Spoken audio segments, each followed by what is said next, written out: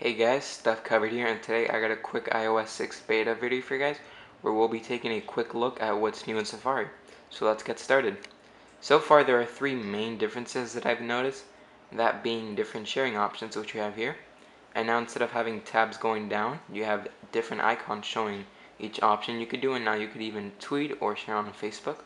So there you have that. You now also have a new little folder in your bookmarks tab.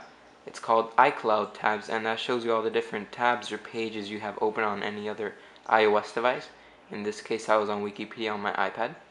And the third thing being, when in landscape mode, you could hit these two arrows here and you go into full screen mode, where you could zoom in and everything gets out of the way so you could focus on what you're reading or watching or anything like that.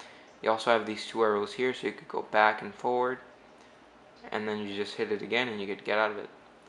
So well, that's Safari in iOS 6, you guys. If there's any feature I missed or if there's anything new, make sure to leave it in the comments down below and I'll make sure to look at it, and if anything I'll make a video on it.